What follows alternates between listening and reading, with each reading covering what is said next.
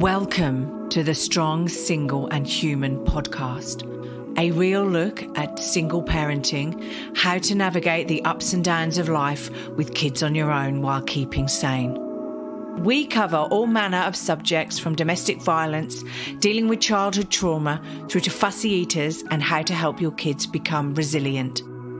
I'm your host, Claire Martin. Welcome.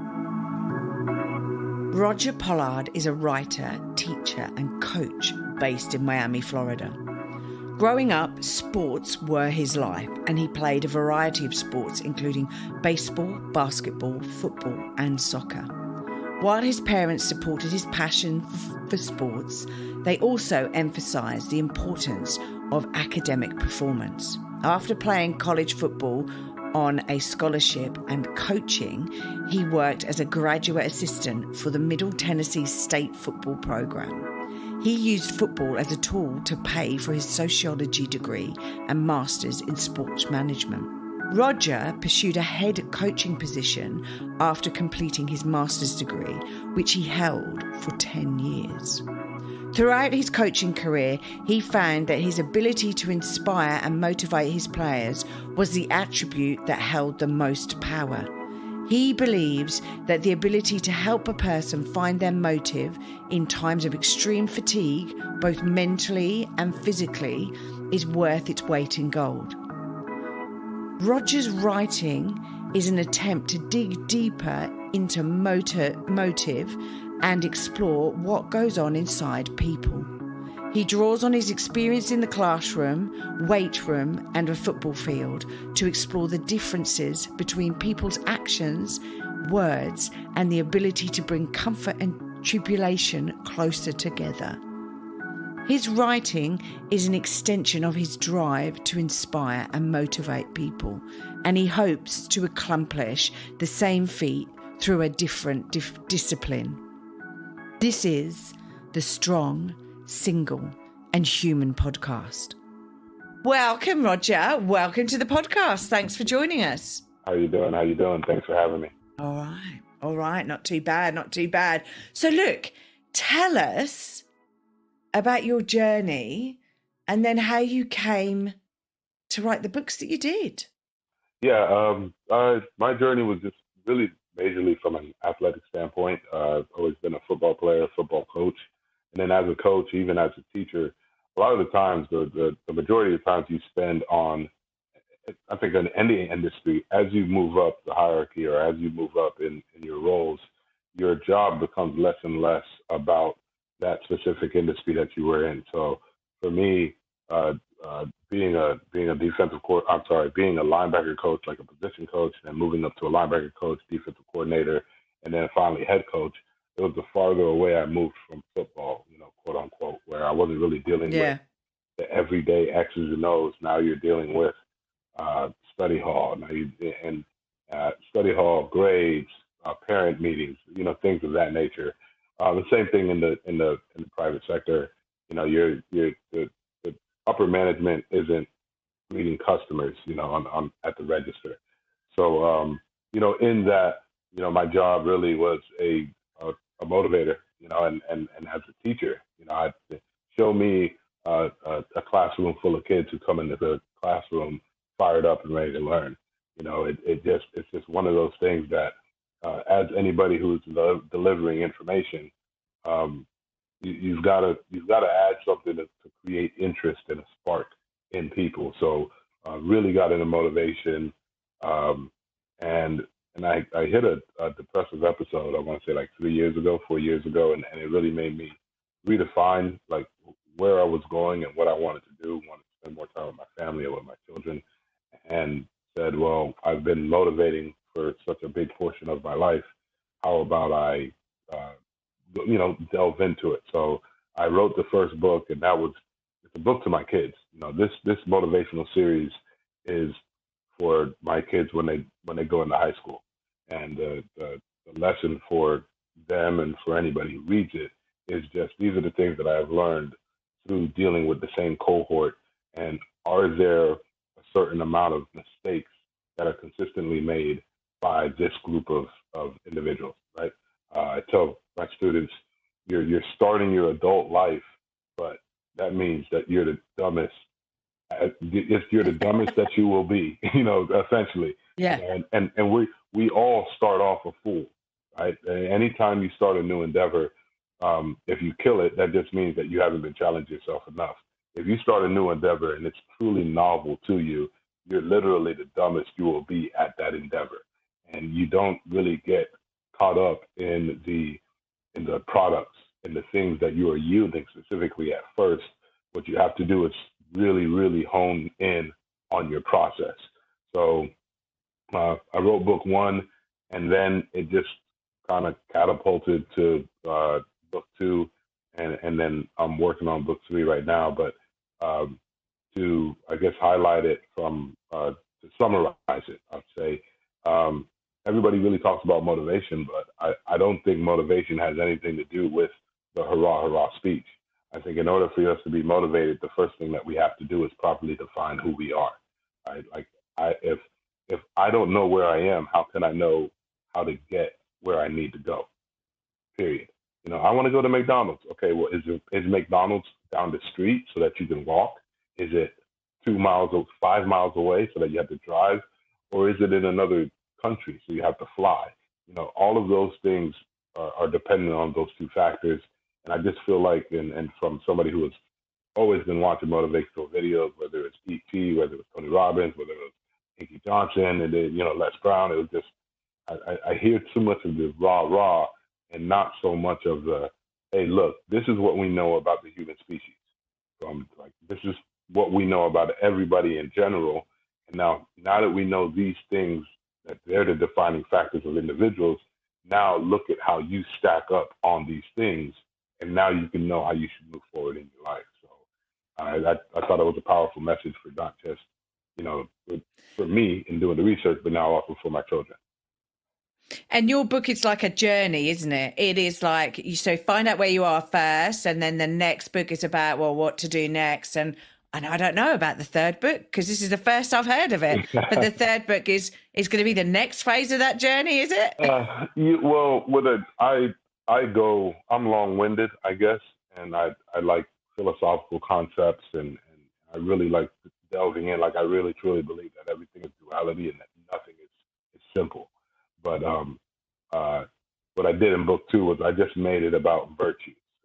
I made it about virtues, and the 3 virtues in book two in terms of action. Like, first book, I know where I am, and now I know how to act. And that's courage, love, and discipline. Courage when dealing with the future, love when dealing in the present, and discipline when dealing in the past. So I really I wanted to give a clear and cut definition behind the words that are being used, because like I mess with my kids now, and they're only 8 years old, but I have high school students, and I ask them what the definition of certain words are, and they can use the words, but they don't know how to define the words. And if words are representations of ideas, we could have a conversation, and if the words I'm using mean something to me and they mean something different to you, then we're not having the same conversation.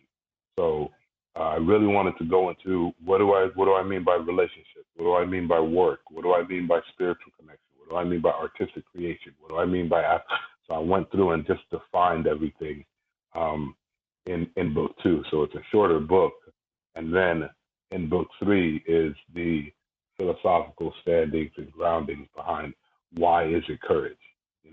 What do we mean by the reason why we exercise isn't for your body. Like, if there's anything from this series that I've taken, is that we've got this weird relationship with the idea of exercise, and it's about how much I weigh on the scale, when really what exercise does is increases the brain-derived neurotropic factor in your brain, which puffs up your hippocampus, and your hippocampus is about your memory.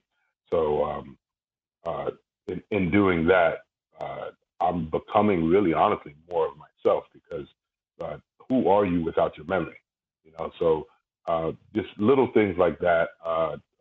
Talking about, I went into the food industry and how, and we hear it all over the place, especially on Instagram or Facebook, about how terrible our foods are. But I essentially say it doesn't really matter what people are consistently putting in front of you, if you know what you want, it doesn't matter in which way you attempt it. But I don't know how much of us are really paying attention to how we eat, how we sleep, and how we work out exercise wise, and then kind of just proving through statistical data and different experiments and whatnot how much it pays a dividend for us to be more conscious about those three things. No one is going to be perfect, right? Like No. But it is our choice, isn't it? It is you as the individual's choice as to what you put in your mouth, what you actually do with your body, yourself, how you actually pull yourself out of depression, anxiety, etc., etc. There are tools out there to enable you to do this, but it is like your own. It's about understanding yourself and how you can manipulate these tools to help and assist you, motivate you, get you moving forward, get you doing something. So let's go back to the beginning then. So like the first book actually covers off about who we are, who you are, right? Yeah. So how do you find out who you are, right? Because I'm sure, as I know when I was at high school, right, I didn't have a clue. I would not have known who I was, what I wanted to do. Like, I thought I knew everything there was to know in the world, but truly who I was, I don't think I did. Yeah, well, it's funny because we stress so much that we have to find out what we want to do, but how the hell should I know what I want to do if I don't know who I am?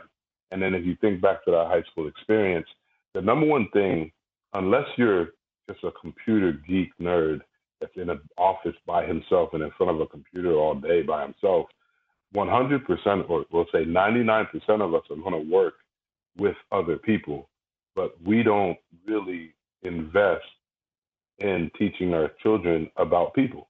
What do we know about people?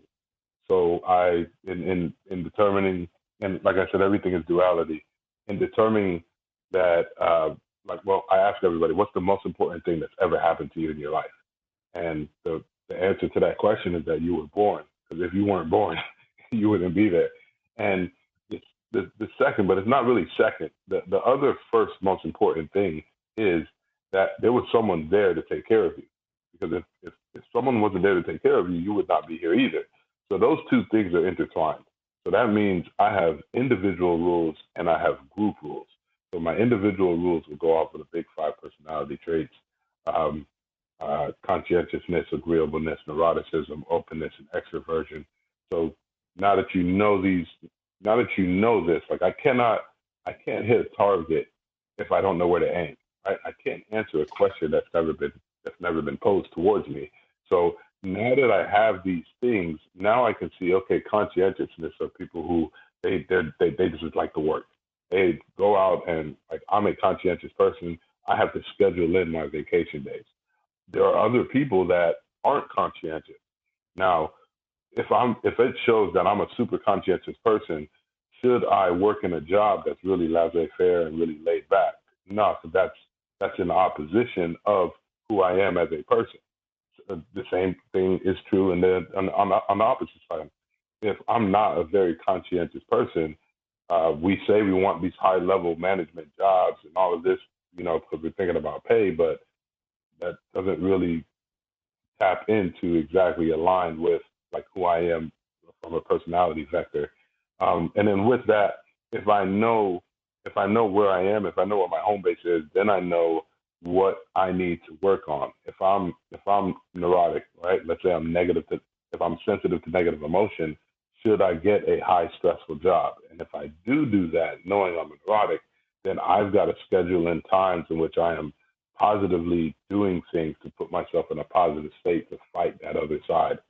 So kind of just giving everybody from a psychological perspective, that idea of these are what these things are, and we see them in everybody. We don't know where you belong on that spectrum, but it's just, I can't know that about me if I don't know what it is. I can't know what I don't know.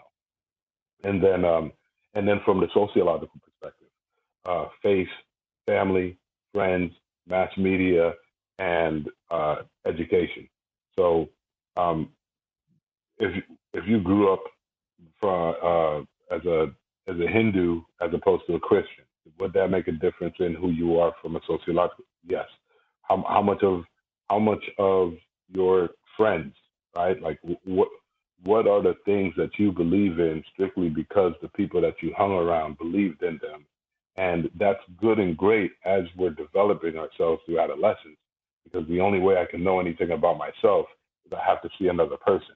If the world was full of just me's, then there would be no such thing as tall. There would be no such thing as short. There would only be my height, because everybody would be my height. So how we define ourselves is actually through other people. So um, giving those 5 agents of socialization, and like give a good hard look and thought of, saying, what what role in what role did education, like the school I went to, the friends I hung around, the family I grew up in, what role did that have in shaping how I look at things, how I view the world? And now that I know these things, I can start to manipulate them as I see fit. Like there are some goals, there are some ideas that we hold for no other reason than they've been pumped into us through either advertising, because McDonald's, Burger King, Wendy's, all of these fast food restaurants, they advertise. You already know about them, but they advertise. So that's telling you that what you put in front of your eyes and what you put in your ears, it actually does make a difference. And in knowing that, then what are you doing to educate yourself or put yourself in front of information that you would be happy with yourself from? Like love. Love is tying myself to the highest potential of what I could be, right? Sacrificing who I am now for who I will be in 10 years, right? Like how purposeful and how deliberate are we about the love that we give to ourselves, right? Like when was the last time that you told you love you? Yeah. And I don't think we do we? We just don't. We don't stand there we don't stand there looking in the mirror going, "I love you, I love you, I love you" in the mirror, because we say it to other people, but we don't do it to ourselves. Right. And in a way, we need to do it to ourselves, because we're the most important person in our life. Because if we, like as a single mum, if I'm not healthy and I'm not looking after myself, right, then mentally, how am I able to help my son? How physically, if I'm not looking after myself, how am I able to help my son? All of those actual factors. So it is about putting your mask on. If you're talking about the scenario in the aeroplane, it's about putting your mask on for air first. Yeah. And so you can deal with your children, because it's about breaking that cycle as such. Well, how can you love somebody else if you don't love yourself first? Well, that's it. So now, and again, this goes back to how do we define these words? Because you might be saying that you're loving yourself, but if you don't have a clear and cut definition of exactly what love is, if you don't have a philosophical understanding of what it really means to love, what are the different types of love, whether it's agape love, to love a thing before it has the ability to love you back, whether it's eros love, which we think of eros as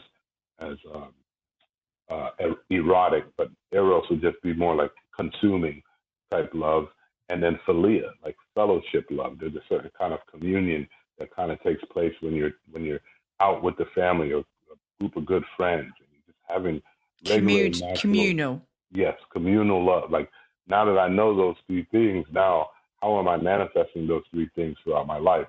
Deliberately and through action. Because just as a high school student, every morning the Pledge of Allegiance comes on.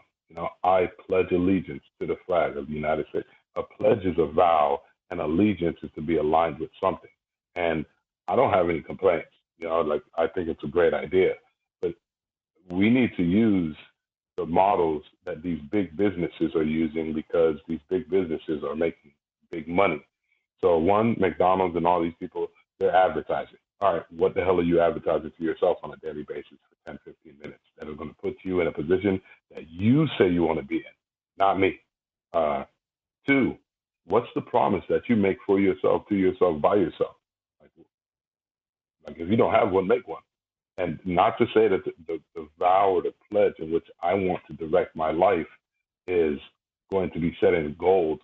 That's going to be the standard for the rest of my life. But make one right now and continually work at getting it better. And as you get your standards better, you're raising the potential of who you are, right? Like that's it. I can't be the best version of me if I'm not aiming deliberately to be the best version of me. And we know that there are people and forces out there that are sending you information that's sending you, on a path where, you're all over the place. You can't even look. You can't even blink, and before you know it, you're, in some type of situation that you can't believe how you got there, but you got there by being undeliberate, because people are deliberate in what they're sending you. Yeah. So, with being deliberate, is that where you check in with yourself every day, or like, is there some like, does your book go into questions? Because it sounds to me as though it's a lot about questioning. What are your values? What are your beliefs? Who are you? Who have you got in your life? Are they positive? So all of those sort of aspects. So does the book actually have like and help with those sort of questions? And does it outline like practically what you should be doing, like on a daily, weekly, or monthly, yearly basis? Well, this is more like book 2 in terms of, okay, got ahead of myself. Yeah. No, that's fine. That's fine. The courage, love, and discipline standpoint, and I wanted to make it practical. So essentially, like these, and we all have a life, like trying to focus on these 9 concepts isn't something that you're ever going to master. So I think it's continual. Like I say, you don't go on a diet. You make a decision. The best way to change your eating habits is to slowly cut out the things that you know for a fact are freaking terrible for you. Period. Yeah. Like, it's terrible. Like, consequences don't care about your attitude towards them. They're just only going to do what they do. So one is identifying it. And then 2, what I did was on these 3 triangles, when you put these 3 triangles together, they make another triangle in the middle. So what are the triangles then? What are your triangles? The triangles are courage, love, and discipline. But right, like once they come together, there's another triangle, and that is being purposeful and deliberate. And what I said. So I go over goal setting and what you have to do in terms of so let's drill down into that then. So there are 3 pinnacles or pillars as such that are discipline, courage, and love. Yes. Right. So let's take discipline then first, right? What would you be looking at within the discipline sort of section? And you're saying these are essential for us, for what we're doing, right? So discipline, right? Discipline is using the lessons from the past so that I know I do the things I know I shouldn't, and I do the things I know I should. Right? Like, it's really honestly that simple. And under discipline is personal development, because we're all growing, right? The number one thing I think the most truest truth is the fact that we're changing, right? Every day, all the time. It's like all the time. Every day, 1% of your cells die in your body, which means by the end of 100 days, you have 100% regeneration in your body. I think every 3 weeks you have totally new taste buds. You've been called by the same name all your life, but you are definitely not the same person, right? So the discipline aspect is work. Work is the reciprocal relationship that I have with the community, right? Like, I can't just not do anything. Anything that you see that's around you was left behind by people before you, right? So there has to be some type of relationship with that. Personal development. How intentional are you being about how I'm growing myself? Did you listen to a 15-minute video about something? Did you do, whatever? And then 3, relationships. How intentional are you being about the relationships that you have with in your life. And we all have relationships. Like everything is relationship. Like I'm sitting in a chair right now, but I think what we kind of have this simplistic view of everything. So um, I'm sitting in a chair, but in order for me to sit in the chair, I had to shape and mold my body and move my body into it and form it. And that's the same way with all of our relationships. What what are the ways in which you are conforming to the thing that you are in relationship with to get whatever the the exchange between the two, and just because you see it, or you can see it and you cannot see it, right? The chair is giving me the ability to sit, but if I sit in a chair all day, I might have back pains. My feet might fall asleep. There are consequences to actions known and unknown. So, how far have you went into really delving into the relationships that you have within your life, and how deliberate have you been about that? So it's really just kind of trying to define these things so that people can look at them and maybe say, oh, you know what? I didn't really think of love uh, as self-sacrifice. I didn't really look at love as mutually accelerating self-disclosure, where when I love a person, everybody says, oh, you give your heart to your lover. And I think that's wrong. I think what we do when we love somebody is what we're doing is we are forming an accurate articulation of exactly who they are, and we're putting them in our heart. And because a person is always changing, that relationship has always got to be communicated in different ways, whether it's a conversation, whether it's date night, whether it's working together. But that is constant and continual because nobody is the same person. Everybody is continually changing. So what I kind of set out to do was give everybody definitions of these things. And then, hey, as you're looking at these aspects and areas of your life, is there something that you want to start to integrate within yourself? And this is how you build a habit, right? And so I give people ways in which you build habits. Now, how often you do it, that's totally up, onto you. I'm just a guy writing books for my kids, and if it helps other people out, good and great. If you read it and you love it, good and great. If you read it and you don't like it, good and great. And there's a wide spectrum as it pertains to these things we call human beings. But so, why is it important for kids to do this, right? Why is it important? Like, why did you write this for your kids, right? Because, why don't we just wait and do this when we're adults, right? Like, it's kind of like a yes and no, because as a teacher, the kids who really need it aren't going to read it, and the kids who don't need it would read it. They're of that type of personality and concept. But I think the quicker I make a change as it pertains to the person that I am, the change in which that will make in a person is monumental, right? We all have heard, like, if we started saving money when we were 14 years old, so much money per year, by the time we're 50 or by the time we're 45, we'll have $1 million. That same concept. Small deliberate changes over long periods of time make massive change. And the best time to, and I'm not even for the kids out there, I'm not even telling them that they have to do it. It's just really about educating them on these topics. And I felt like it was a pressing point because the amount of distraction that we have in today's age is phenomenal in a negative sense.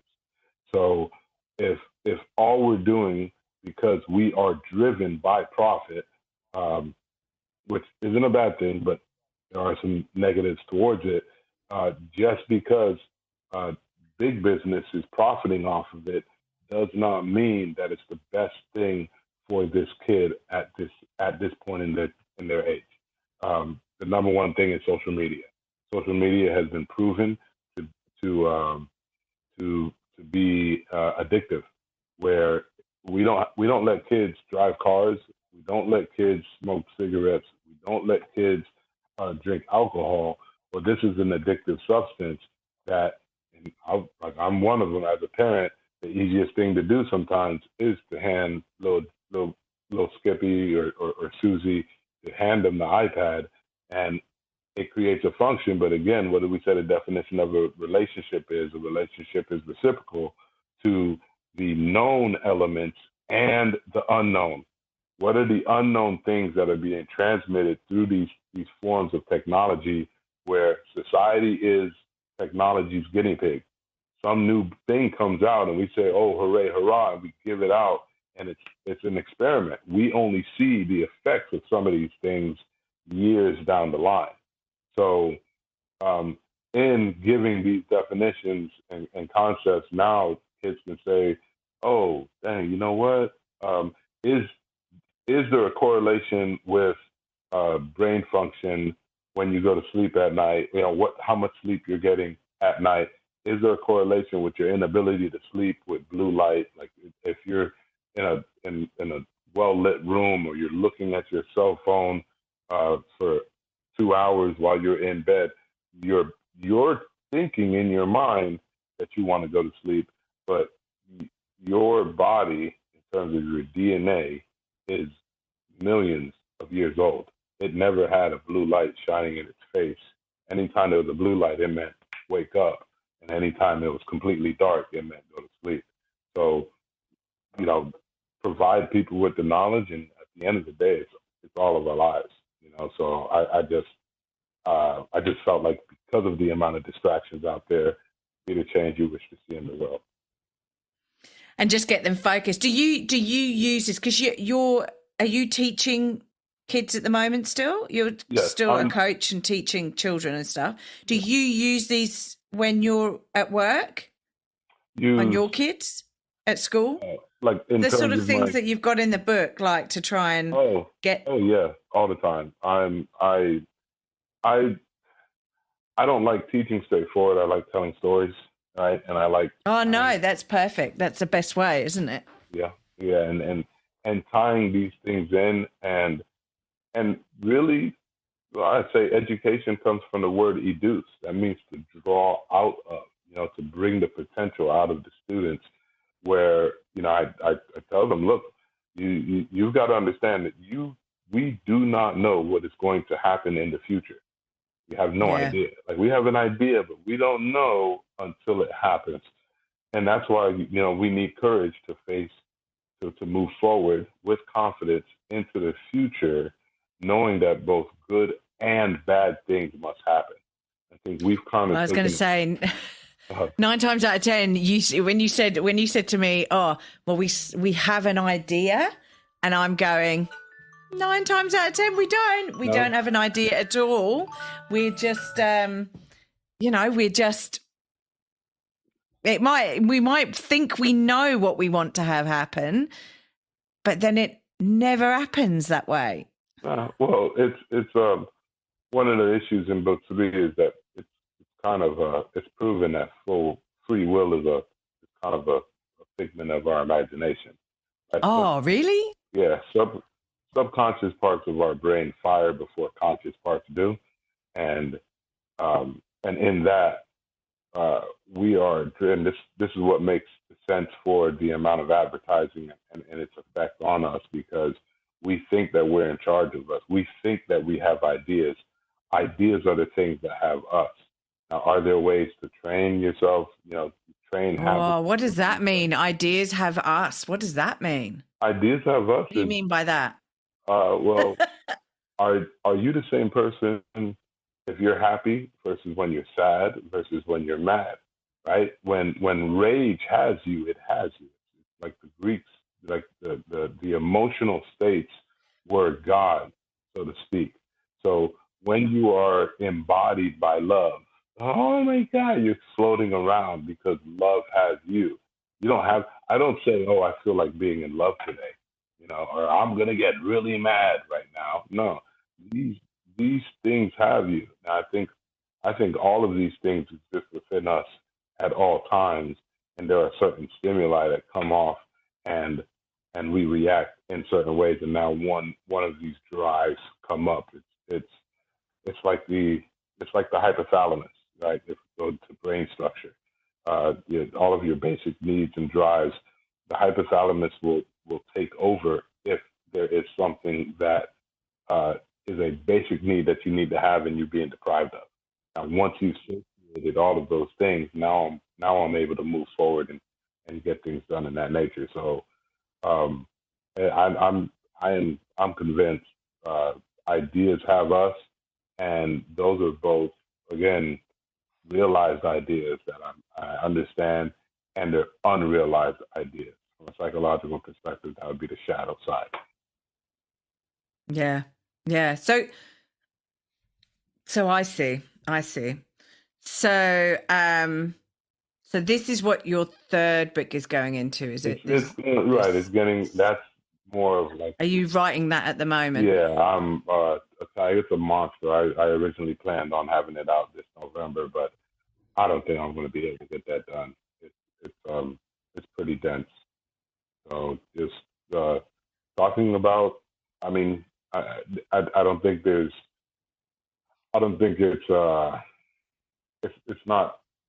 it's not an easy feat to try and kind of tell people why they should do certain actions or things, especially if you look across the globe.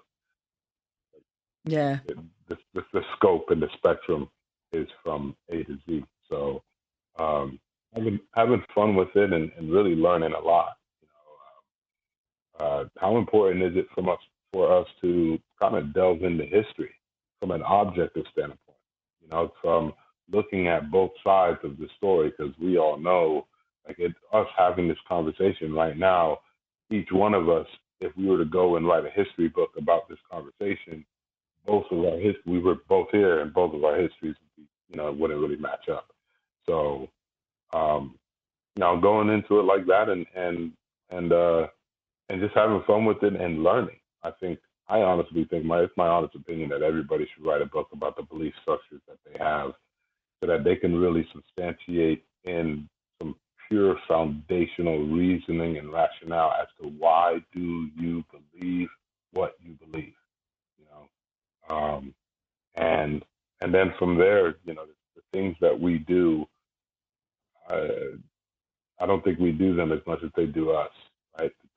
The things that we participate in actually transform and grow us, right? If you look at the times in your life where you'd say you learned the biggest and most essential learning experiences of your life, they have been in times of challenge and circumstance or challenge and adversity. And we shy away from that, but then we also say that those things actually changed us the most. So, and then why not? Because if we look at history through an objective lens, your belief system can have you doing things that are horrific. Right? Every horrific thing done on this planet was done by another human being. Well, exactly. This is the thing. It is. So then you're believing a certain thing which justifies your actions. Is that what you're saying? Yes. Right. Because what you believe, and I say believe, is be life, right? It's be live. Belief aren't the things that you say. Belief is the things that you do. Now, again, like, who am I as a person? I'm an individual, and I'm also part of a group, right? That's what culture is. Now, culture isn't the things that we do. Culture are the things that it cultivates. What is the end result off of the people doing these things? If we create a society where instead of 7 periods of academic work, we have 7 periods of just physical strain, and would the population look, walk, talk, and even think differently? It's an outstanding yes, right? The things you do change the way you think, and the things you do change the way you think. And if you change the way you think, you change the way you act. And once you change the way you act, you change the way you think. So it's it's a circular type of uh, symbiotic relationship that's spiral as such. Yeah, And can the group lead you in bad directions? All right, just open up the history books, so we know that. And because of that, then we have got to consistently and constantly challenge through intellectual discussion, through conversation, to which I give you my rationale for why I believe the things I believe. Now, people are so married to who they are that they get scared when they have to leave a belief behind. Right? If I tell you something and you're in opposition of what I believe, and we believe two different things, we often don't want to talk. And why is that? Because if I can't properly defend, now there are some people that you just can't talk to because they can't listen. But if we participate in open and honest conversation with the aim being that we both walk away with a better resemblance of what the truth is, right? Like at one point in time, the world was flat, and everybody said the world was flat, and people who said that the world was round got massacred. And now people are coming back and saying the world is flat. So, that's totally different. Don't even go there. That's too confusing.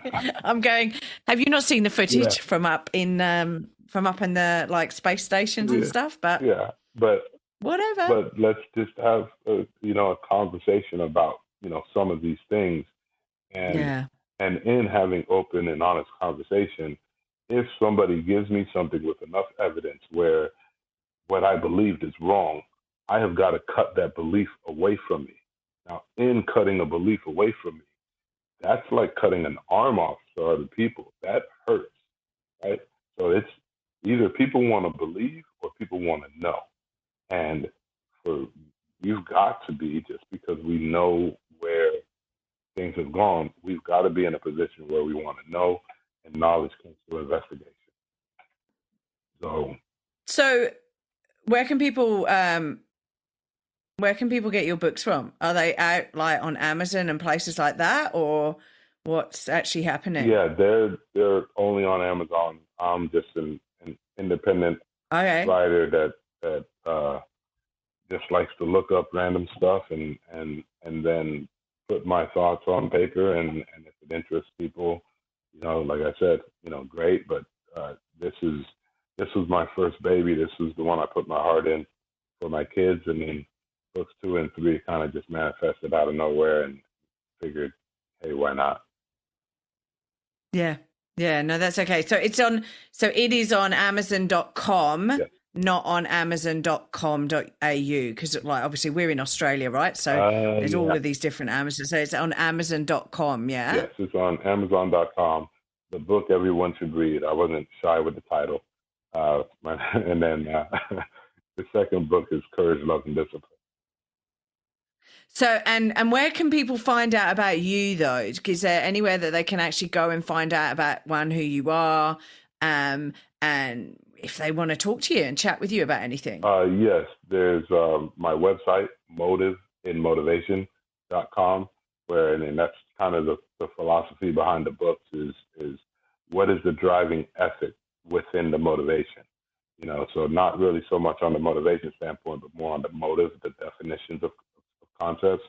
And then there's a request page on there where you can email me. And then my Instagram is at the number 1 and my name, Roger Pollard, and that's on Instagram.